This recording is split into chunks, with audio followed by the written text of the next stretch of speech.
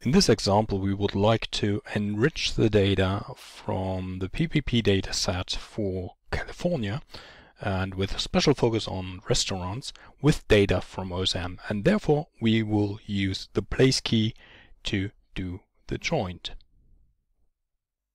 First of all, let's set up everything in ArcGIS Pro. Therefore, I've already created the table in my file geodatabase that is called PPP California, and as you can see, if I'm opening up the table, there are already items in there with a place key assigned to every line. So this is already enriched. Furthermore, I've downloaded the amenities dataset, or a dataset from OSM, which shows all the amenities inside of California from OpenStreetMap itself. So let's have a look here inside the data structure from a fields perspective. I've already condensed non-used fields like aerial way and lines and stuff like that are not of concern here. And you need to keep in mind that OSM also tracks the items either as a point, which is called node, or as a polygon, which is therefore a line feature somehow. So I've used to combine and merge both datasets together, so we will have an only point dataset available. And as you can see, there are a lot of additional data inside OSM already that can help us in our efforts to enrich the PPP dataset. I'm strictly or concentrating now on the telephone number and the opening times. So both datasets have their of course their fields already, but opening hours and phone numbers as well as websites are often part of OSM dataset. So we will merge both of them. Looking at the PPP data, we have the addresses already, and they were used to create the place key, but you can also use them to roughly or just geocode the addresses, and I've done this here with the geocoder from Esri. Let's have a look here on a very special example inside the Bay Area. We are here on Broadway, and there are 2 points, and let's have a look on how they what fields they have. First of all, this is one shop or one cafe, let's call it like this, and let's have a look into the results of the geocoding results. We do have found an address, and the name is Quintessol Incorporation 35. So from an OSM perspective, that name doesn't make so much sense, but we can see a new feature in the OSM dataset that is simply called Quintessol. And this feature, or this feature, has already some additional data that we would like to join, like the phone number.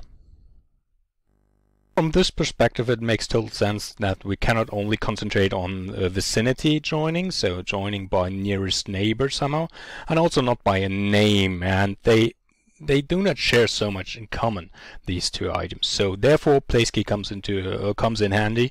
So what we will do now, we will calculate, or we will get and query the Placekey API for place keys for the OpenStreetMap dataset. Now we will enrich the OSM dataset with place keys, and therefore I've created this toolbox called placekey.pyt, and let's add place keys for some POIs. I will select the amenities California dataset, and I will use the geometry for the where part. And let's have a look at what fields do we use for the name field. Of course, name, and we will store it in our database. Simply press run. We can have a look at the details. Now it's preparing the dataset, and it will send then batches or packages of 100 features to the Placekey API, and will receive the place keys for these locations. I will pause now the video because this can take some time. Now the collection of place keys is nearly finished, and we will receive the responses for about 40,000 items in our map. That's added. It's not only restaurants, it could be pubs, bars, cafes and stuff like that. So everything that is somehow related to restaurants or NAICS code 7225. So we have the completion here. We have some warnings. What are the warnings all about? So most likely some locations were not found, and these locations are now listed here as an SQL statement, but we will see this in the attribute table as well. So let's close this here and open up the Placekey attribute table. Now let's join the both layers and add the place keys to the whole OSM dataset. Therefore, let's create a join field tool.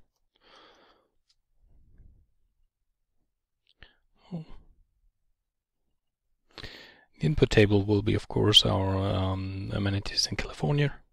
The input join field will be based on the object ID, because this was used, or this will be used as a new feature ID for the result table, and the result table was placekeys underscore with a timestamp. We will make the join according to the object ID, and we will transfer the field placekey. So let's do this now. Job is finished, and now let's have a look here on the placekeys. There we are. So now we're having the place keys for every item inside our dataset. As we now have both layers joining a common feature which is called place key, we can now assign the attributes from the PPP layer directly to the OSM dataset, and we'll use join field again. But the input table will now be the amenities in California.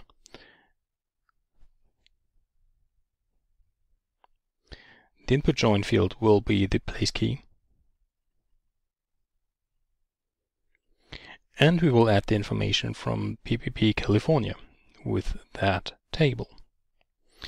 From the PPP table we will use the loan amount. No, we will make the join based on the place key, of course, but we will add or transfer fields called loan amount,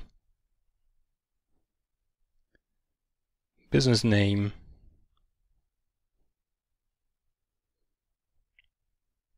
next code,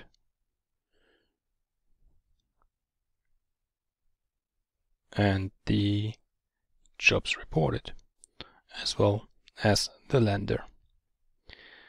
Let's press run.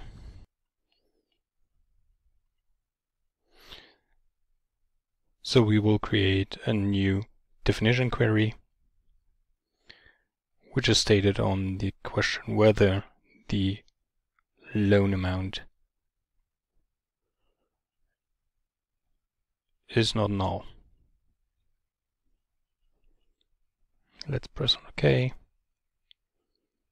and just view the locations where we have this sort of information. Let's increase the visual footprint on the map with red circles, and now we have here on Broadway two locations where we have not only the OSM dataset available or the OSM data available, but also the lender amount from the PPP data. This is one. The other one is Sakura, Teppanyaki, and Sushi. And once we are looking at the attribute field called name, we can surely see that sometimes the names are comparable or more or less the same, but it will allow us not to query whether there's a regex or some sort of interpretation whether this is the same location at the same place. And once again, also for Broadway Masala, let's have a look on the business name, Broadway Masala Limited. And once we are looking at the locations that are coming from the geocoding perspective, also the locations tend to be on a different location. So what I've shown is here that the place key itself is a very good tool just to combine information from two different sources with two different or completely different approaches. One is business orientated, to deliver letter to that location. The other one is crowdsourced on the street with real locations and with most likely current data like the opening times or the telephone numbers and stuff like that. Thank you very much for watching.